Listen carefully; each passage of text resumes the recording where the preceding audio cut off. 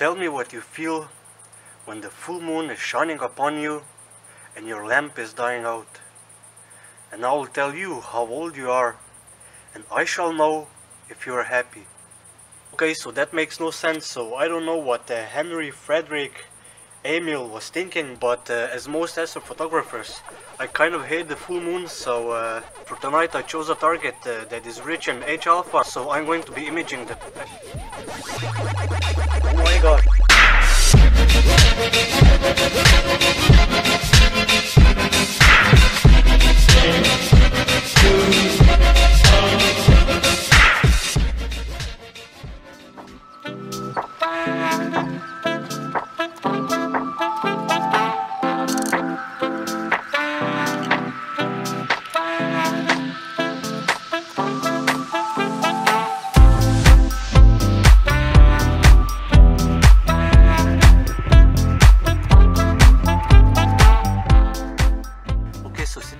There is almost a full moon. I'm going to be imaging the PacMan Nebula using the H-alpha filter. However, I did capture a few frames using the UHC filter. To be more specific, I got exactly 10 frames out of 17 I took, so I'm going to use only those to get some natural color, and everything else will be from tonight's imaging session. That's if the weather stays clear all night, so I get some hours worth of exposure. And I did want to test this kind of imaging for a long time, so getting a bunch of luminance data, or should I say using all the images from H-alpha as a luminance layer, and then just adding a few color frames so to get those natural colors, because that kind of technique could work really well if you're in a heavy light polluted area, since the bright city lights act like you would have the full moon all the time basically. But yeah, the weather forecast promises clear skies, so I'm really counting on that, because I never used only one night of imaging to call a project or image finished and worthy processing and sharing it with you guys. So yeah, I'm actually quite excited how this will turn out,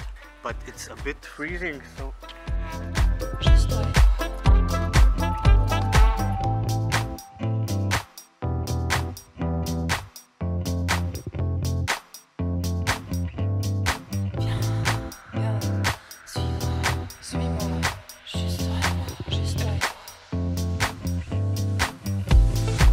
So tonight, besides the mentioned H-alpha filter, I'm using the 0.63 focal reducer / fill flattener, and I'm imaging with my Canon 600D. And I don't know if this is just me, but I think that the sensor from the 600D is getting a bit more hotter than from my previous 1100D.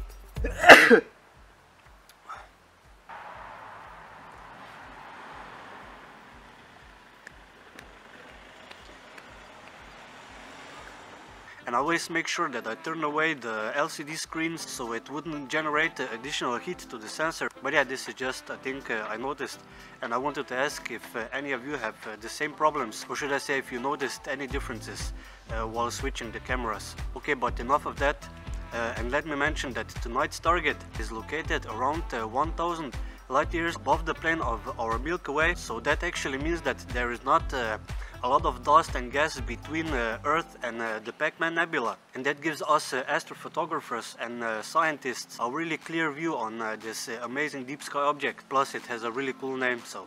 But the nebula is playing host to a variety of high-mass stars that are more than 8 times more massive than our own sun, and stars like this are very important to the universe since they pump out a lot of energy, and all those stars are responsible for shining the light that helps ionizing the nebula's gas, causing the red glow which we can see in the image. And before I forget, I got asked a bunch of times why I'm mainly imaging 600-second exposures, and the secret to this is actually really simple. So first I noticed that anything more than 600 seconds, I'm kind of throwing away too much images, since I like to use only the best exposures, so there might be a problem with guiding, and that immediately resembles on the shape of the stars, or there might happen that a plane or a satellite passes through the image. So yeah, that's the technical part of the answer, but the practical one is that I'm lazy. So I don't want to take calibration frames each and every night, so that's why I got a folder where I have a bunch of dark frames at different temperatures, and I use those that are the closest to the imaging temperature taking from a particular night. And yeah, that's my secret.